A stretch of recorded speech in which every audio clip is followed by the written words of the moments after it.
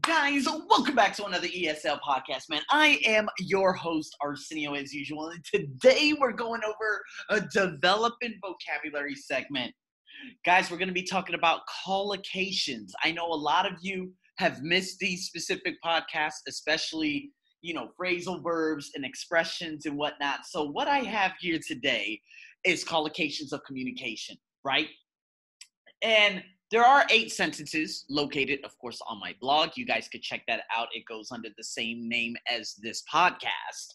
And you'll be able to put some of the collocations 1 through 8 in with the sentences just down below that.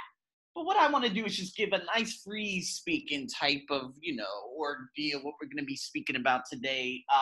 And also giving you some phrases that collocate with some of the verbs down below.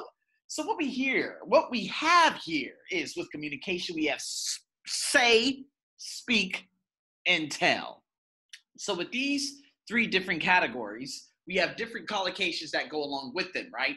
So with the ones above that you're going to see on the blog, you have irregular, speak with one, a breakdown of, face to face, at the top of your, raise, lower your, a means of, a tone of.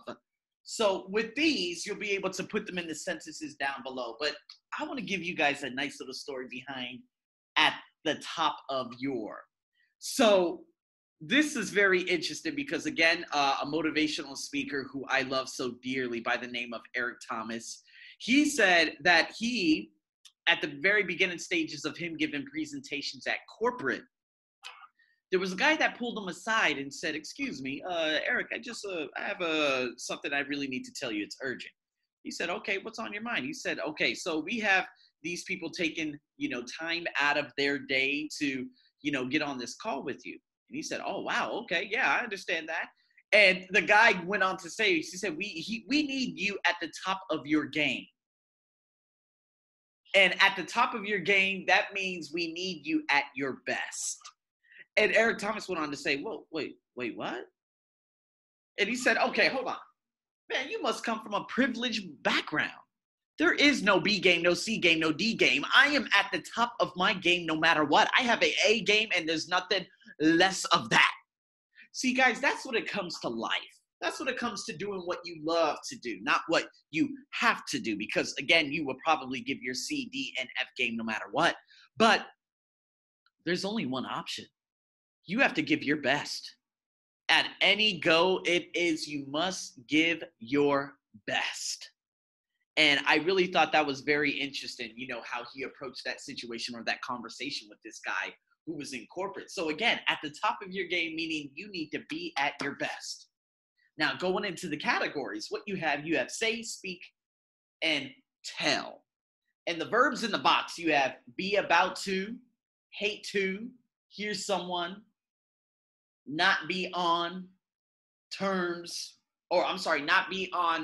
space terms, not trust yourself to, out against, someone, what you think, the difference, the truth, you so, your mind, or a lot of different collocations that you have to put in with the categories, say, speak, and tell. So one would be have nothing to say, meaning you are done speaking. I have nothing else to say. Normally we put else in there too. I don't say have nothing to you. Do you have anything to say? I mean, again, when I'm asking a question, but when I reply, I would say I have nothing else to say. So let's look at be about to, okay? Be about to tell, be about to say, be about to speak, right? You're going to have to figure out, does it go before or does it go after? Or say, you know what, you're probably going to have to add, there could be more than one answer too, but your mind was the last one I gave you in that little box, right? So we normally say, speak your mind, or what's on your mind. But speak your mind, meaning whatever's bothering you, tell me what's bothering you. So when we tell someone to speak their mind, it's very, very important to know and tell that other person, hey, just tell me what's on your mind, right? Because that means you're giving them the ability to express themselves. And that is very, very important in the world of speaking. Or, if I go on to another one, you so, speak you so, say you so, tell you so. I love this. I love this one. So again, with the categories, I'm just saying it out loud to figure out which one is the answer. So tell you so or told you so. This is what we normally say in a reported way. So if something happens and you had already predicted that it would happen and you told the person before it happened that it would happen and the person didn't believe you until it actually happened and they're angry, you would say, I told you so, right? That's what we were saying when we were childs back in the 90s. I don't think people say that anymore. But again, I told you so. That means, hey, I told you before it happened that it would happen, but you didn't believe me. And so did it happen?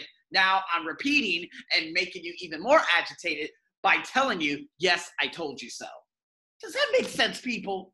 So what we have, again, a lot of collocations, a lot of things I can continue giving you stories about and whatnot, but I would love for you to put these in the categories. Again, there is the Microsoft Word doc, and it's on, of course, my blog if you guys want to check that out and add these in. If you guys have any questions and whatnot, let me know what you think. And again, tune into my Instagram stories because these might pop up on there also. So with that being said, guys, have a wonderful morning, afternoon, and evening. I'm your host, Arsenio, as usual. Over and out.